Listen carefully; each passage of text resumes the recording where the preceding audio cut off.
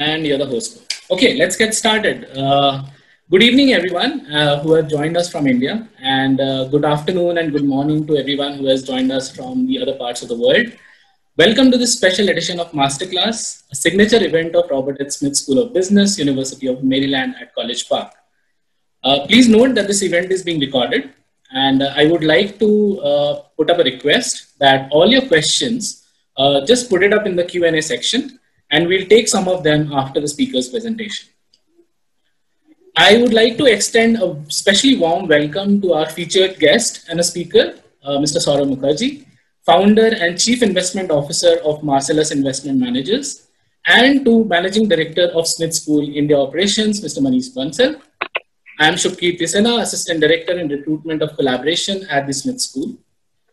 Today's featured speaker, Mr. Mukherjea, is a renowned investment and a fund manager who has mastered the science and art of investing.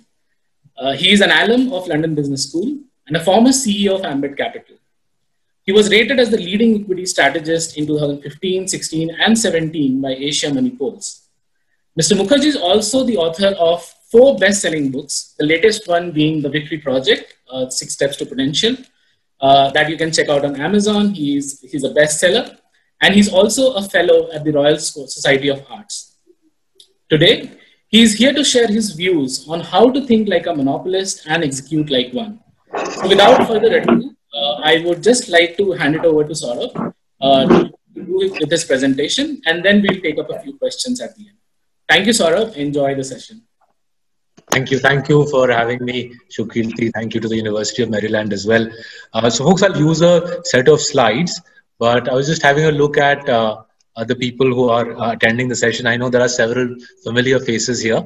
So for some people, this might be a repetition, in which case I apologize. The thing is, I've only had two good ideas in my whole life. And I've written 2 good books on the back of it. As a result, I end up repeating myself most places I talk to. But I'll try my best to sort of use different examples compared to what you might have heard in the past. So let me just put this in show mode. One second, let me just put this in show mode, and then we'll be on our way. So one of the challenges with Zoom is the show mode button gets covered. One second, let me try to put this in show mode. So the topic I'm going to talk about is one that many of you would be familiar with, which is how is it that our country has become the most monopolized large economy in the world. I'll give you some stats to show that. And let me just do one last try to see if I can get this thing into show mode.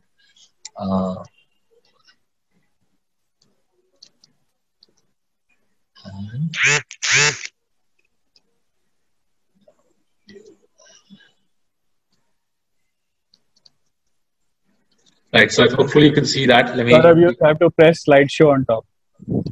Slideshow, and from the beginning. Let's try, from the beginning or from current slide. Yeah, thank you very much, very kind.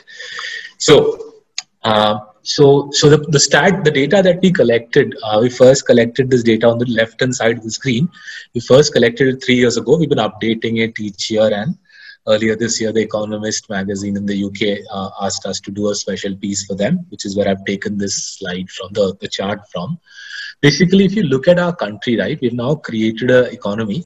We've created an economy where the 20 largest companies account for nearly 70% of the nation's profits, right? And it's worth just looking at this chart and seeing how our economy has evolved since liberalization. So when the country was opened up in 1991-92, the top 20 companies of that era. So the top 20 companies on the BSE in 91-92 was Hindustan Motors, Premier Padmini, Mafatlal, Century Textiles. These sorts of firms accounted for around 15% of the nation's profits in that era, 15%. Even if you look at, say, 2010 on the chart on the left, even in 2010, the top 20 companies accounted for a mere 30% of the country. By the way, in America today, the top 20 companies account for around 30-35% of America's profits, right? And then in the last 10 years, you'll see in that chart on the left, just see the blue line rockets up. It almost goes vertical. So in FY19, the top 20 companies accounted for 62%. In FY20, they accounted for 70%, right? The FY20 data is not on this slide, but FY20, the top 20 companies accounted for 70%.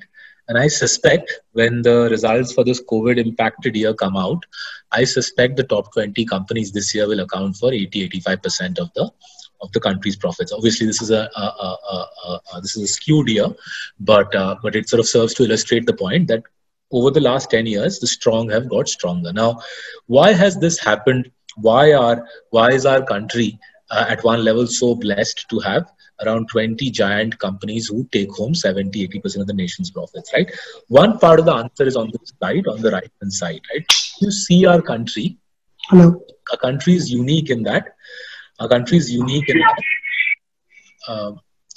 you see the Indian economy, it's unique in that in every sector, one or two companies take home around 85% of the sector's profits. I've given you several examples on the screen on the right hand side.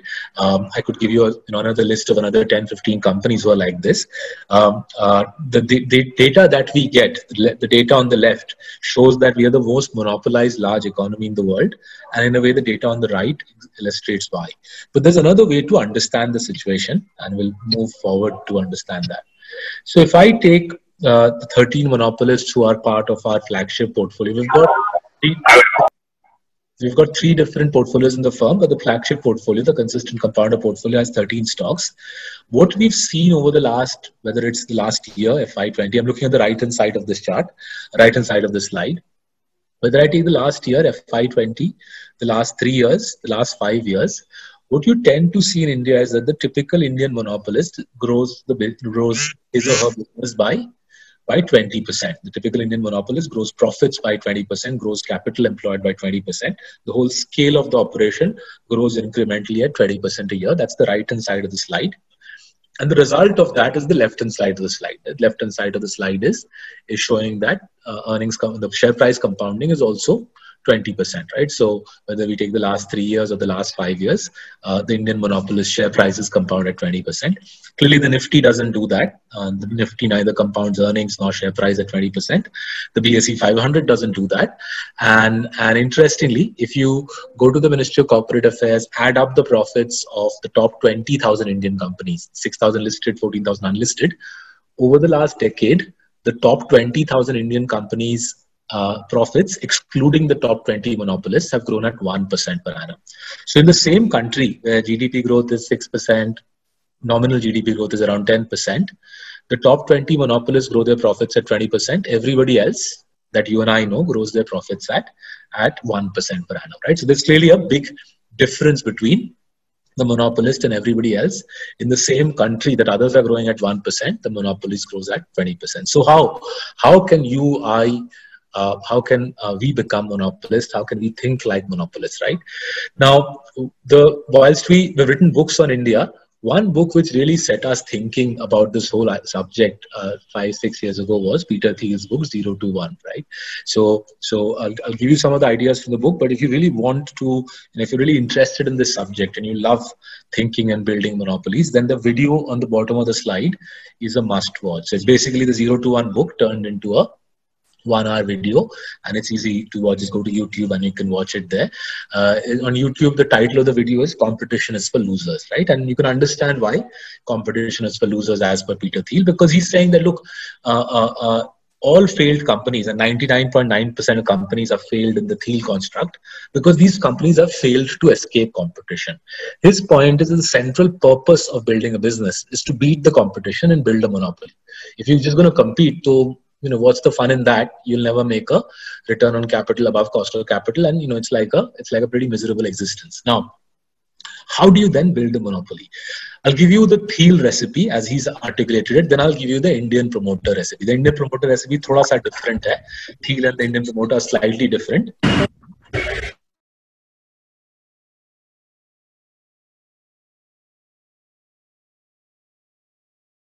Thank you.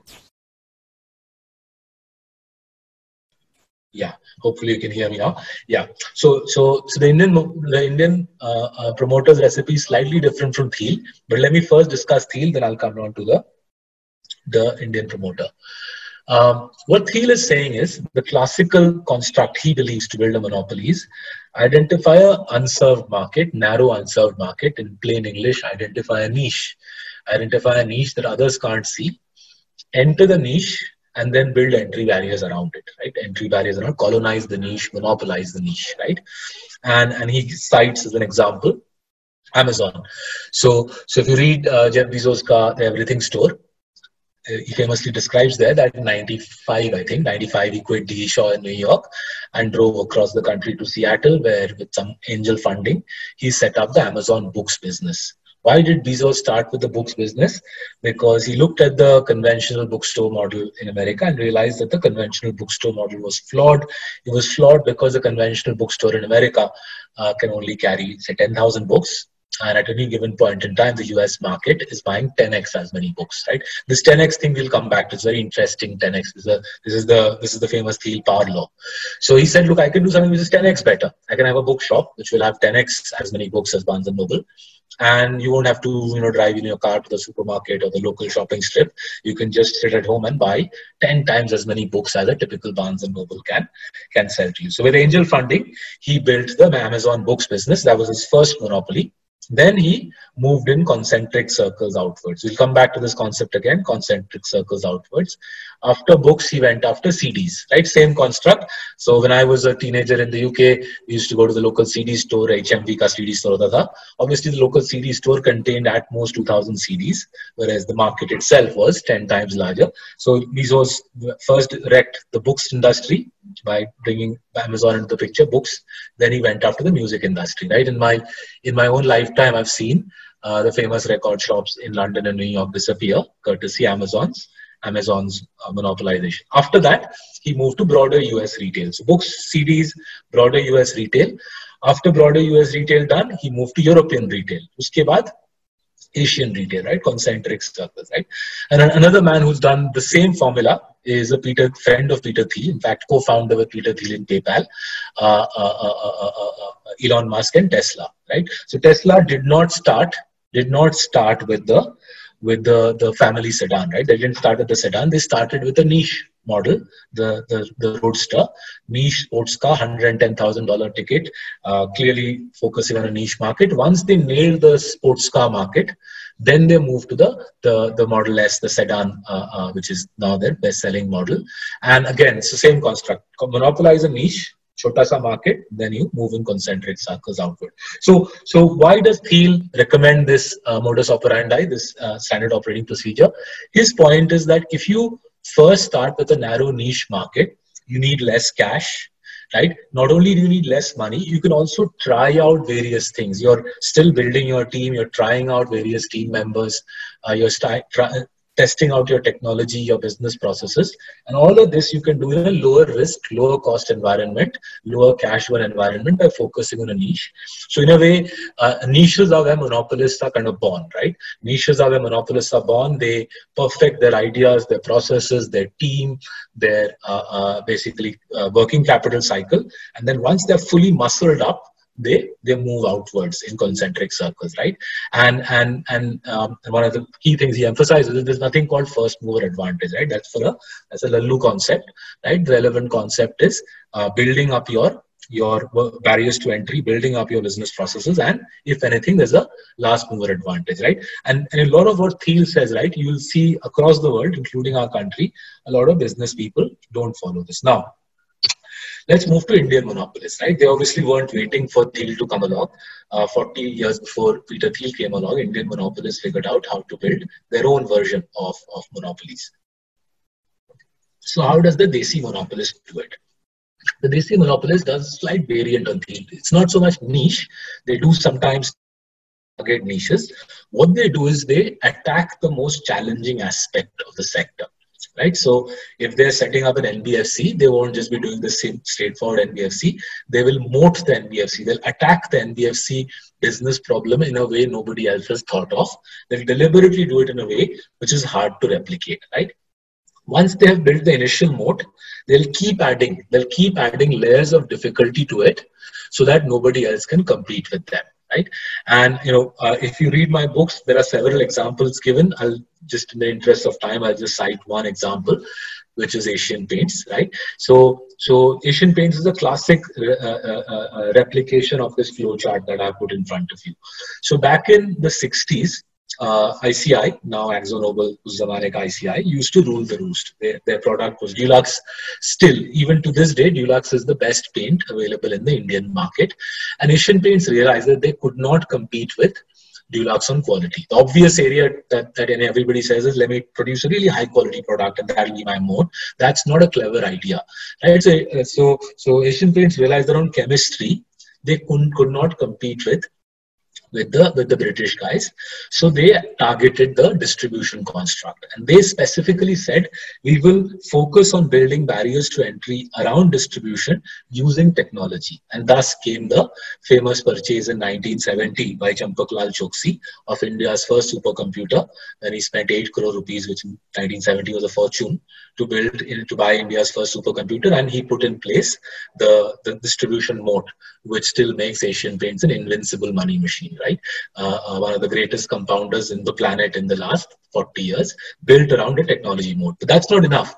As the distribution moat of Asian Paints gathered steam through the 70s and 80s, right, their cash flow, their return on equity far exceeded, the return on capital employed, the return on equity far exceeded that of competition.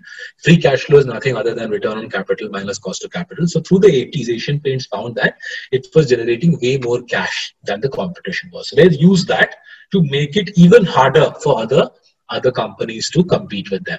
So an example of how they made it even harder, and in fact it happens every year now. So now that I've figured out the paradigm in Marcellus, we keep seeing every year how Asian Paints makes it harder and harder and harder for people to compete with them. So for example, in 1995, they increased the SKUs in the paint industry by a factor of 50. Right? So they figured out that others were figuring out the distribution construct, in specific Bajaj.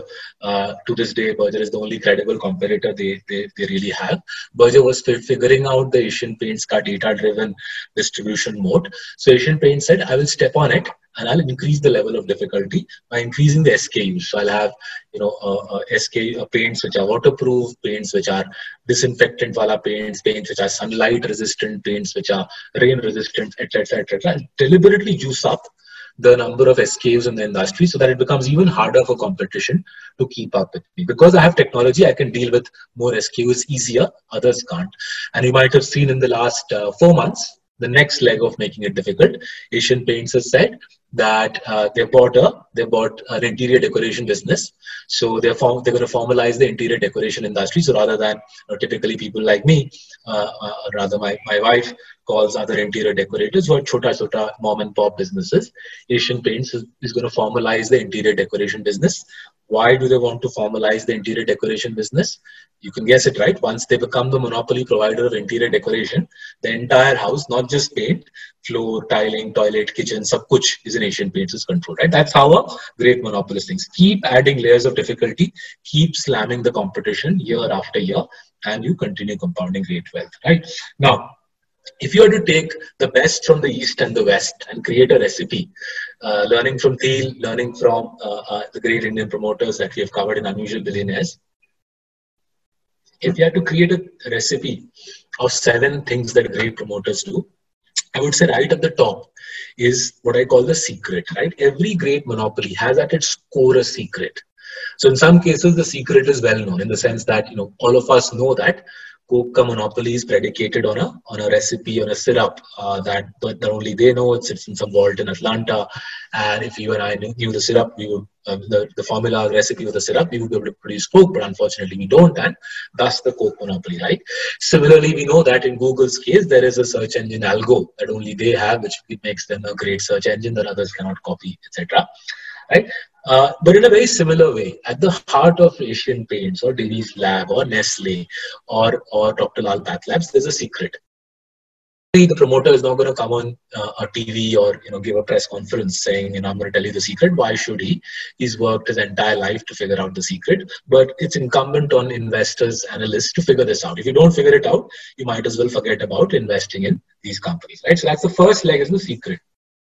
The second is the translation of that secret into a business process, into a technology which allows the monopolist to work 10x better then the rival. This is the famous Thiel power law, that then between the number one and the number two, if the number one is genuinely a monopolist, he'll be doing something critical to the success of that product, which is 10x better. So, for example, in the case of Divi's Lab, their error rate in the flaw rate in their API is 1/10 that of the competition, right? So Divi's Lab produces nearly 3/4 of the world's painkiller API. One of the reasons the world's largest pharma companies order from Divi's Lab, they get their API from Divi's Lab, not from Joshmo down the road, even though Joshmo is cheaper down the road, because Divi's Lab ka error rate is 1 in a million. Other Indian API manufacturer is more like 1 in 10,000, right? Similarly, if you take, say, Dr. Lal Path Labs, right? We've sort of drilled deep into the company a couple of years ago, and we realized that the whole process of doing a blood test, right? The ingredients, the testing, by generating scale efficiencies in procurement, and by building a very clever hub and spoke network, which again is driven by big data, they're basically able to get the job done at around 1/8 the cost of the competition, right? As a result, it's a no competition industry. Dr. Lal Path Labs does the same job, blood test, urine test, whatever it is, 1/8 cheaper than the competition, right? Third leg is getting the timing right. So you or I as a monopolist, we might have a great secret. We might have turned it into a super business process, a technology that nobody else has. But if we haven't timed it, if we haven't gauged whether the market has adequate demand for that, then unfortunately our efforts might not bear fruit. And an example of this is the Tata Nano, right? It's difficult to argue that Tata Nano as a product was a bad product, right? It's a fuel efficient car. It didn't really break down that much. It was a decent product, but my reckoning is it was a decade too early, and it was actually quite a shame that it fizzled out, because clearly there was and remains a market for a fuel efficient small car in the Indian market, right?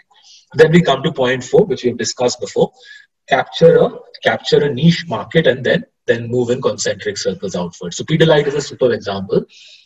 1970 to 2000, they monopolized the Fevicol wala industry, adhesives industry. 2000, they entered the waterproofing industry through 2 acquisitions, M-Seal and Dr. Fixit. The next 20 years, 2000 to 2020, they monopolized the waterproofing industry, right? So both in adhesives and in waterproofing, Pidilite accounts for 90% of the profits generated in these sectors. And over the last couple of years, they've started building monopoly number 3, which is specialist flooring, tiling for, say, my house, or for hospitals, for sports stadiums.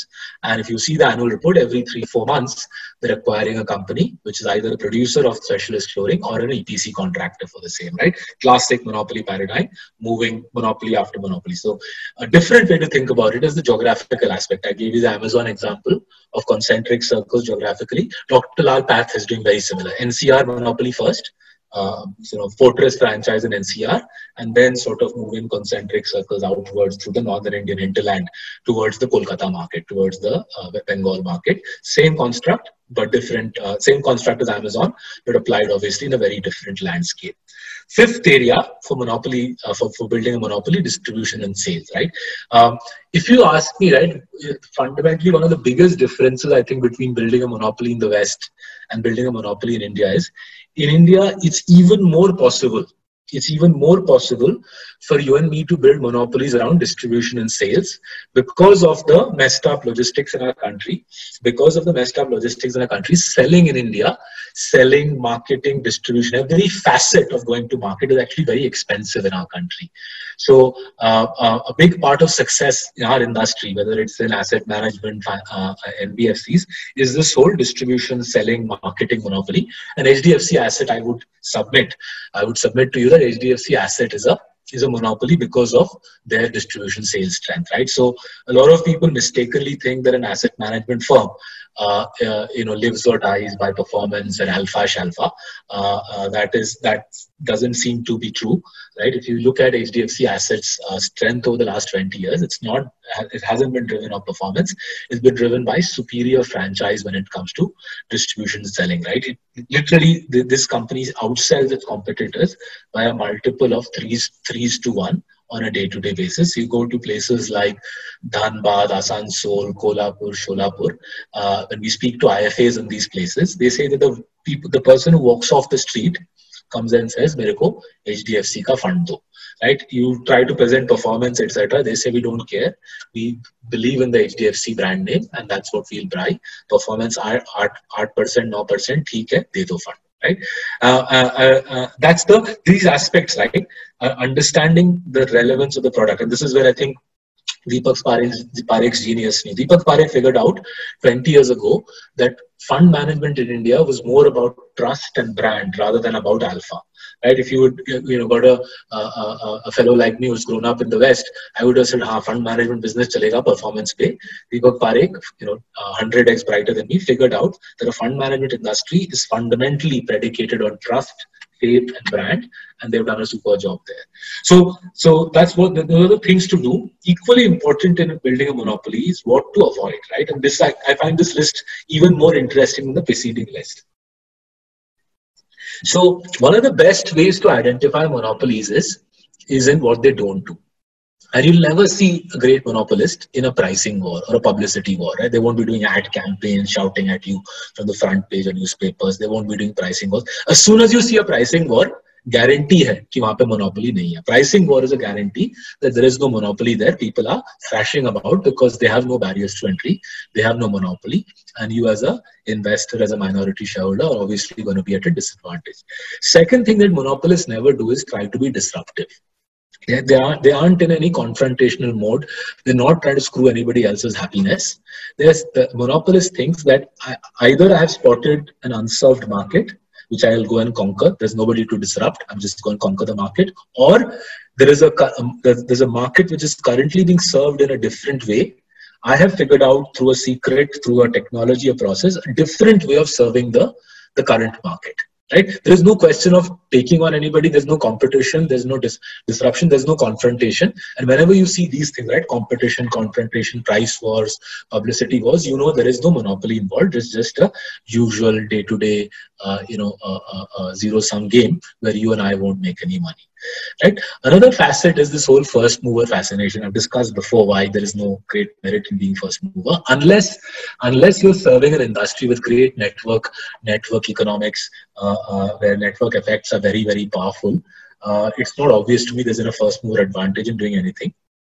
Another very bizarre thing, and this is I think especially true in our country, is this fascination with thinking that MBAs can be monopolists, MBAs can be entrepreneurs. Right? MBAs are classically trained to give lots and lots of exams and fight the conventional corporate battle. Right? They are people who have self-selected themselves as I'll get good marks in exams, and then I'll fight for the jobs in the most prestigious firms. Then I'll fight for promotion. They're obviously conformists. They are people who linearly rise to great glory in corporate setups. MBAs very rarely make monopolists. Right? Monopolist is necessarily somebody who thinks about the world differently, who's not interested in conventional paradigms, who's interested in coming up with ways of doing business that others simply can't imagine, and hence the MBA and the monopolist tends to be mutually exclusive. Right? I won't go through the whole shopping list. You guys can read it. One part which I found to be very revealing is bullet 6. So looking at the promoters' compensation and their lifestyle, we have found is very, very revealing. It's to this day, in my 12 years in India, I haven't come across a monopolist who owns cricket teams, football teams, Formula One teams, who shows off his wealth or her wealth, or who turns up and with film stars and red carpet events and so on. Almost all the great monopolists that we've seen in India that we've invested in. By the way, one disclaimer: all of these are portfolio companies of Marcellus. So yes, I have a vested interest in telling you this. We've invested in all these stocks. If you want to invest in them, that's your prerogative. But please do your own work before you invest in these stocks. Don't say Saurabh presented, maine khareed liya, and then shout that I missold you. So we've invested in these stocks. It's up to you whether you want to invest. But one clear thing I've seen with great monopolists is they'll be immensely wealthy, but they will not make a show of their wealth. And I think the best example I find in the city I live in Mumbai, is Uday Kotak. He's the world's richest banker, but he lives in a He lives a very, what should I say, professional middle class lifestyle. He lives in a flat. Obviously, his flat is a little bigger than my flat, but he lives in a flat. And I haven't seen him, buy cricket teams or badminton teams. I don't think he'll have any problem affording any. But it's not the sort of thing a monopolist does. His mind, from what I can make out, is about how do I get a move on the competition? How do I pull away even further from the competition in the banking sector? And this, I think, is a characteristic of monopolies. Their brain simply is not interested in the conventional signals of success, which is, flashing your wealth and showing off your wealth, Egyptian pharaoh style, by building pyramids. And if you guys are interested in the subject, there's a book by a guy called René Girard, French philosopher called René Girard. It's about a subject called mimesis. And what mimesis says is, all of us, most of us, rather 99.9% of us, figure out what to do in life by copying others, imitating others, watching others, right? So it's called mimetic desire, because I'm miming you, I'm copying you. So I want to have a flat in a posh area in Bombay because that's the thing to do. I want to send my kids to fancy universities abroad because that's what everybody does. I covet a certain car or a watch or a lifestyle because that's what everybody does, right? And mimesis is a very common feature in human life. Very little of what most of us do, myself included, very little of what we do is actually original. What distinguishes a monopolist at the most psychological level, and this is the subject I've delved into in the Victory Project, is the ability to break away from this type of thinking. A monopolist is able to break away from the mimetic paradigm, and that's the sort of psychological aspect. Now let's come back to the real world and just do one example, and then I'll stop yapping. Right, sorry. Yeah, the PowerPoint is not really, yeah. So let's do this example, then I'll stop. So this, I think, I find Bajaj Finance a picture perfect case study of how to build a monopoly in what everybody thinks is a super competitive industry, how to build a monopoly from scratch. So the story began 12 years ago, and the story began with my erstwhile neighbor joining Bajaj Finance, right?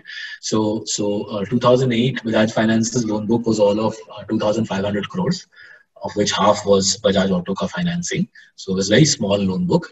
And Rajiv Jain, Sanjeev Bajaj, and the late great Nanu Pamnani joined forces, right? And they joined forces to figure out how to build a successful NBFC. And right at the outset, they figured that they wanted to build a business model that nobody else could emulate, nobody else could copy, right? So how to build an NBFC that others can't copy? The obvious answer moved in the direction of technology, credit assessment, credit underwriting in a way that is hard to emulate. Now, who exactly came up with this insight of this troika of gentlemen, I don't know. I suspect it was Nanu Pamnani ji, but I can't be 100% sure.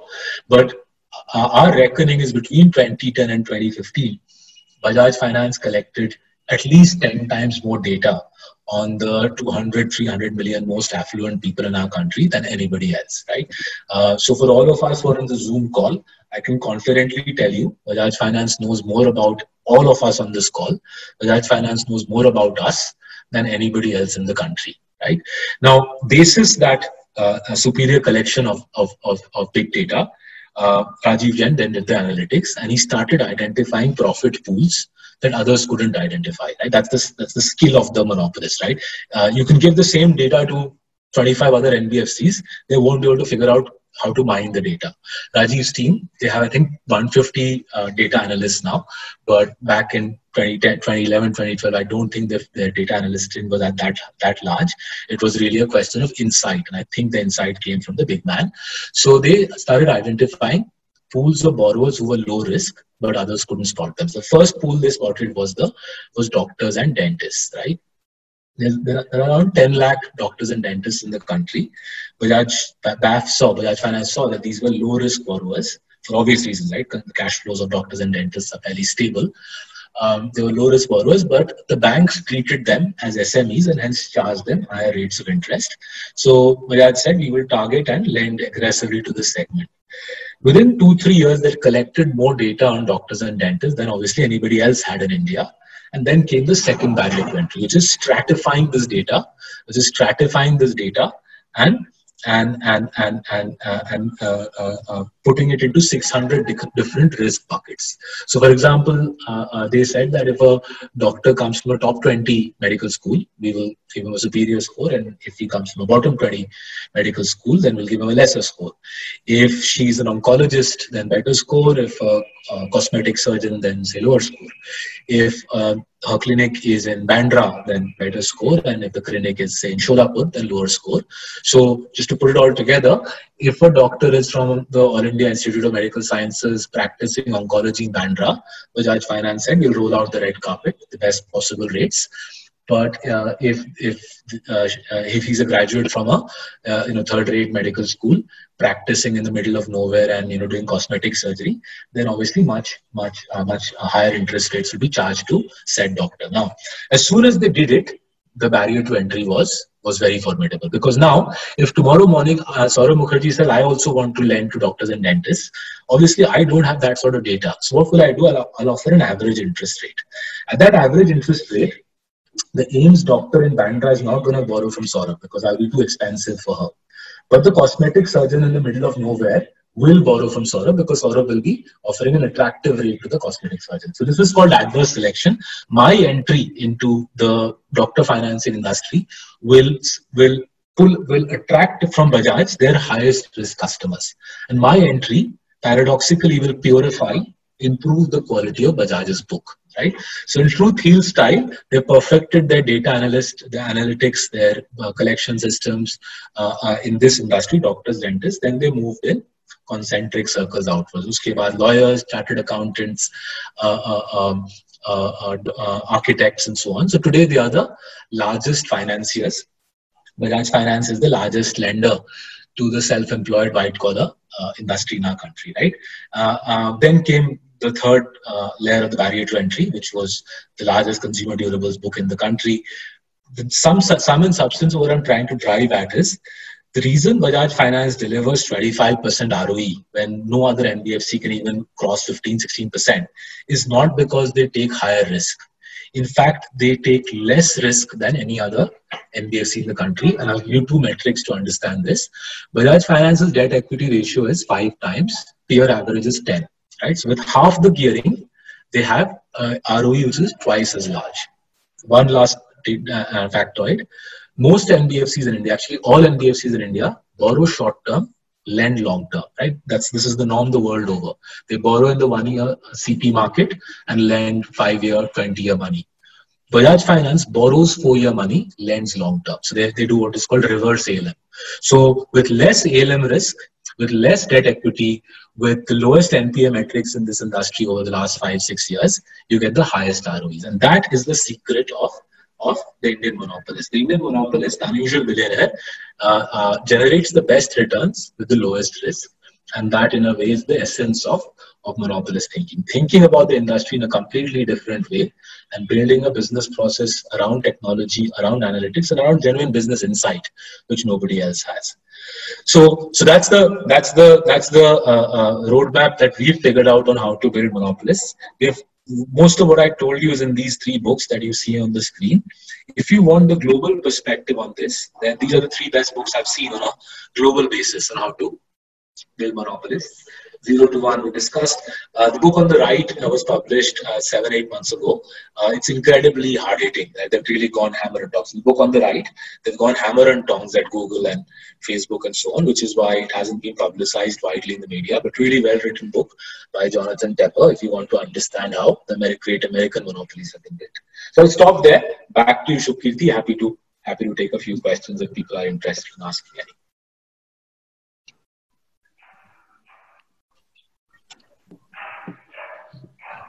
Shubkirti, you're on mute. Saurabh, thank you for that. That was a really power-packed session on how to be a monopolist, how to think like one. There are a few questions that are covered in, so I would just direct a few questions to you. And probably Manish would also like to have a word and some questions on this presentation. So let's get to the first question. That is from Rahul. What is the shortest period that you have seen for building a monopoly and in which sector? Are there any monopolized businesses coming out in the last 10 years? with the advent of technology and mostly companies becoming data-driven, isn't that monopoly may not last long? This technology thing is a complete red herring. So if anybody believes that technology changes the rules of the game or it creates more or less monopolies, that's a fallacy. And what we are seeing in our country, right? I showed you that profit share wala slide. You're seeing that the entire economy is folding up in the hands of 20-25 families. In front of all of us on this Zoom call, we have seen industry side like say footwear. The Hawaii chappal I'm wearing is from Relaxo. Relaxo is a monopoly that has been built in front of us over the last 20 years. We've seen in front of us the glass line vessels, the ceramic reactor industry, so glass line vessels are giant versions of this coffee cup inside which pharmaceutical products, chemicals are made. One company controls 80% of the industry now. Right?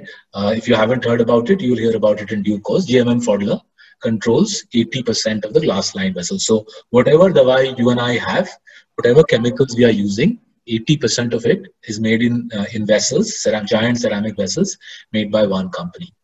Another monopoly which is getting built as we speak is ethylamines. Ethylamines is a basic chemical which goes into the pharmaceutical industry and the chemicals industry. One company now controls 55% of the industry. With a degree of conviction, I can tell you, this company will control 80% of the industry 10 years out.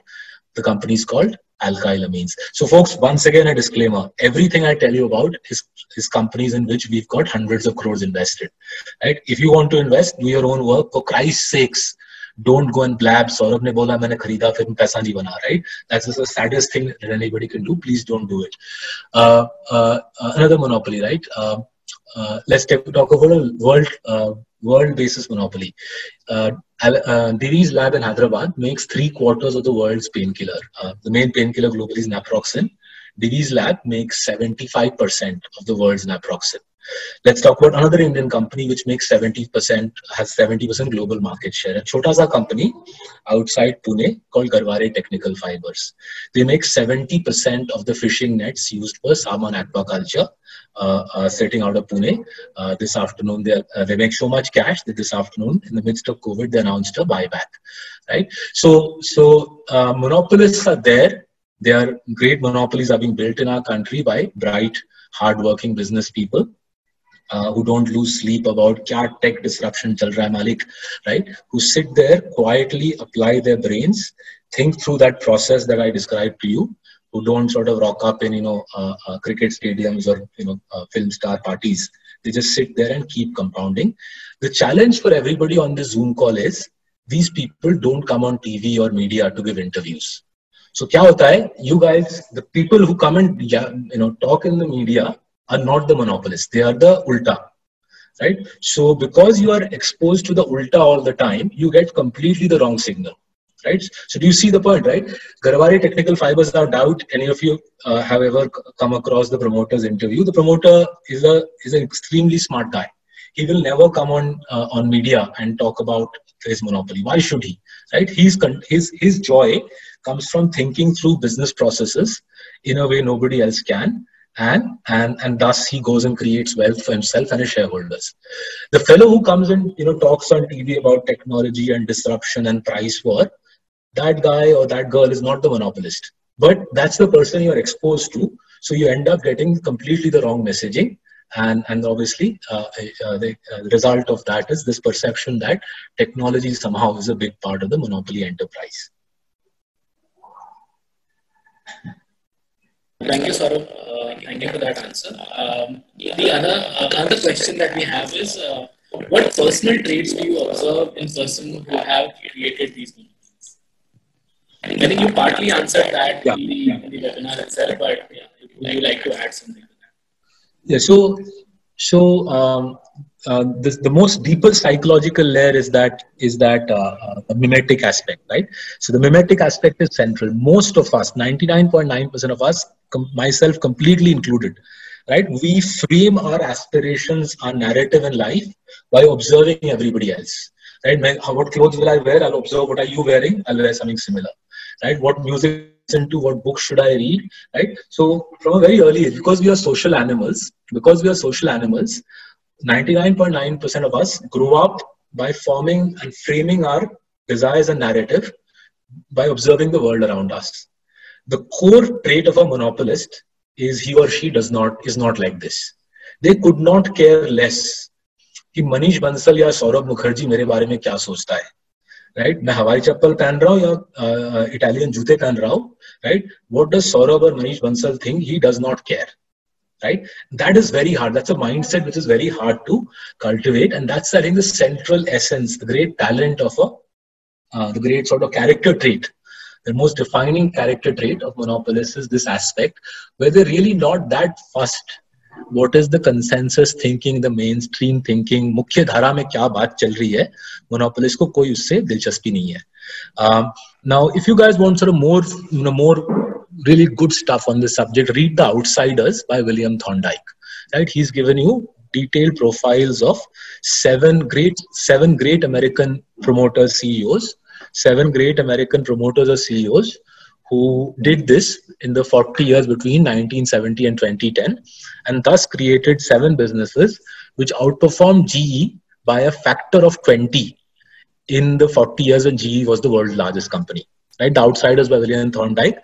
And if you want to read about the same construct in the Indian context, read Unusual Billionaires by yours truly.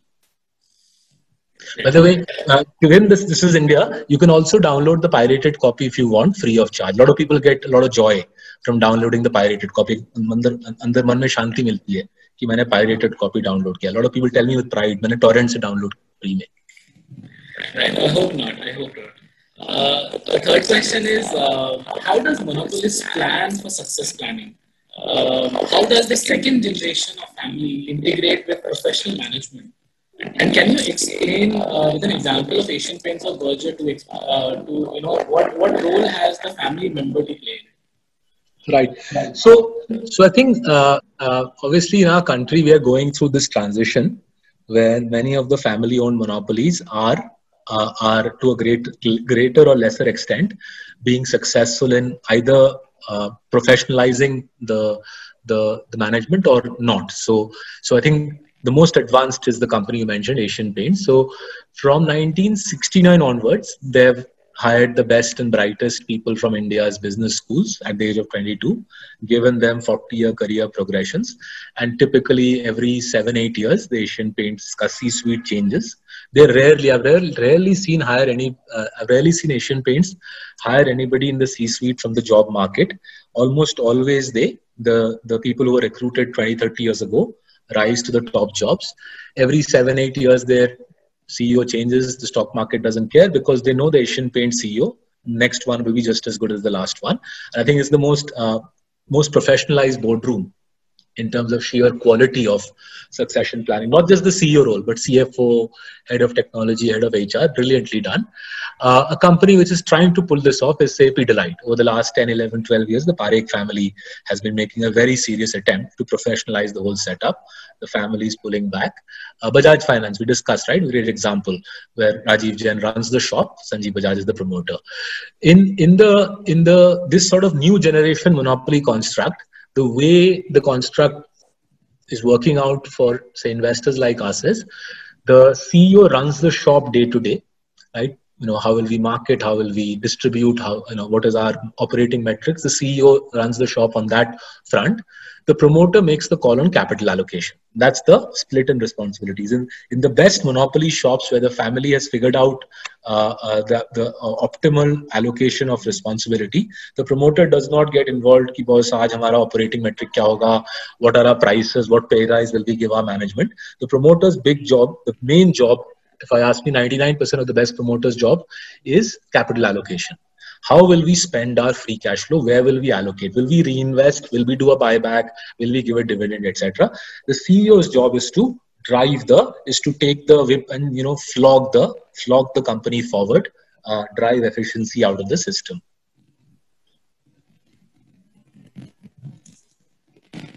All right. Right. I really want to be mindful of everybody's time on a Friday evening. So we have Manish with us, who is the director of Managing Director of India Operations of School. and he would like to share some of his thoughts on the topic, maybe close in with a few thoughts of his own. So please, Manish, go ahead.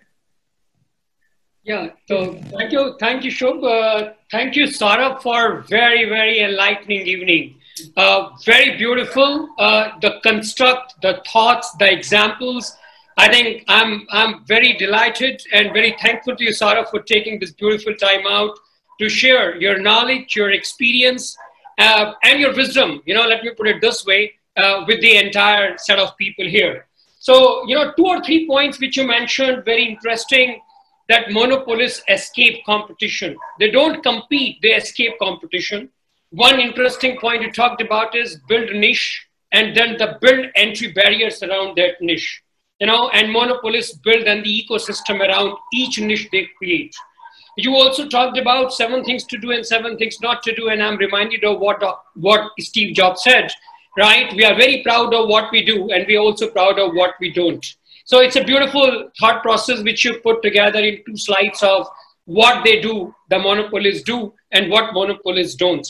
And, you talked about very interesting points, Saurabh, wherein you said monopolists don't talk about it. And I remember having read the book, Peter Thiel, when he says, people who create monopolist businesses, they don't talk about it, and people who talk about it don't create the monopolist businesses. So it's a very interesting thought process.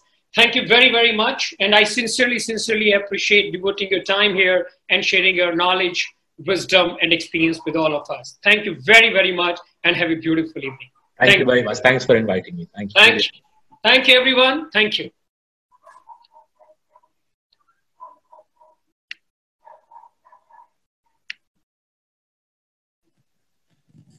All right. So thank you so much, everyone, for joining in this session. And I hope you had a wonderful time and you have a good evening. Thank you so much. Thank you, Saurabh. Thank you, Manish. Thank you, the audience.